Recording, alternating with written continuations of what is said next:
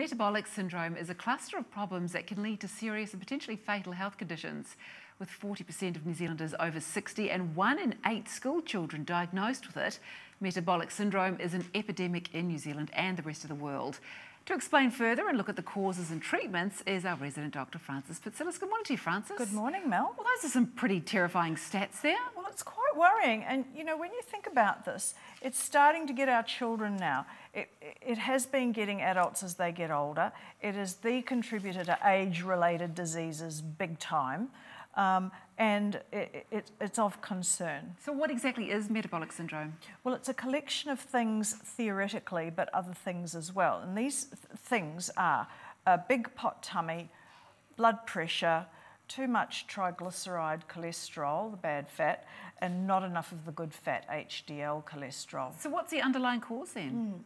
So it's the sort of intersection of genetics and lifestyle. Genetically, these people would have been the hunter-gatherers that survived starvation, right? They coped really well, but now they're very efficient at storing energy and calories and fat, you see. So it's working against them because we now have the lifestyle factors that contribute, which are not enough sitting on the sofa, not enough sleep, overnutrition they call it.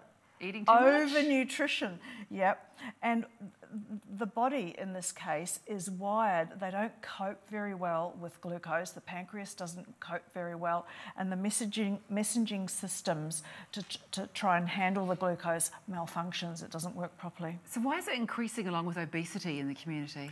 Well, I think it's because of more stress, lack of sleep, lack of exercise, diet and lifestyle factors, and we have more genetic predisposition in the Maori and Polynesian populations in our community. It is a sneaky and hidden condition that we need to watch out for. So how do you actually diagnose it then? Well, what the doctor does is that the doctor sees some abnormal tests come through, or they're suspicious of it when they see the tests and they see the pot tummy, and they probably know about the heritage of their patient. But there are other tests that go up, like uric acid, liver function tests, fatty liver, which can be part of this condition, and other signals of inflammation that the doctor can see.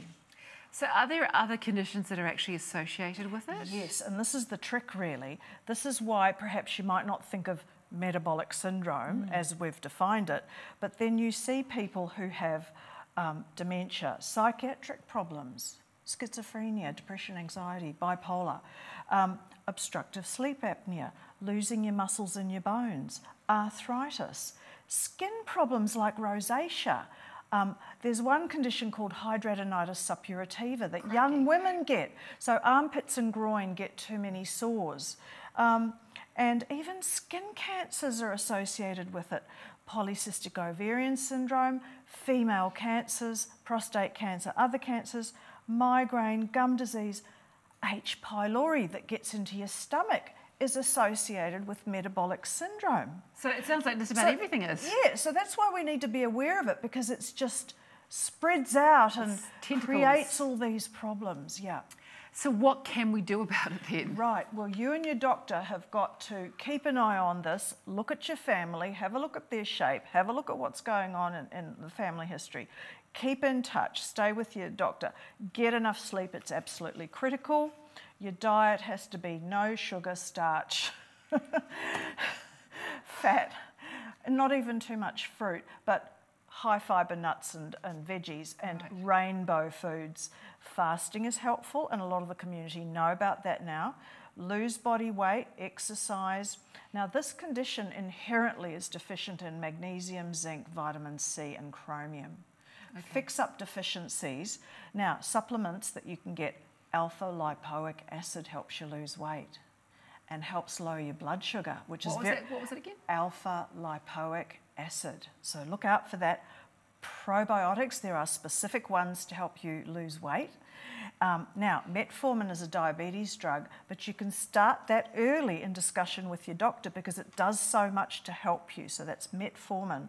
Now, getting correction of deficiency in men and women's hormones, and some of the herbs out there are resveratrol, resveratrols in plants, and curcumin.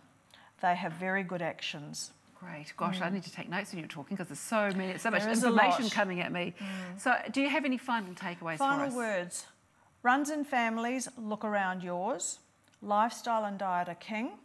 It's sneaky and watch out. Okay, good to know. Frances, thank you so much. Pleasure. Now, if you are concerned about anything that we have discussed, please contact your own healthcare professional.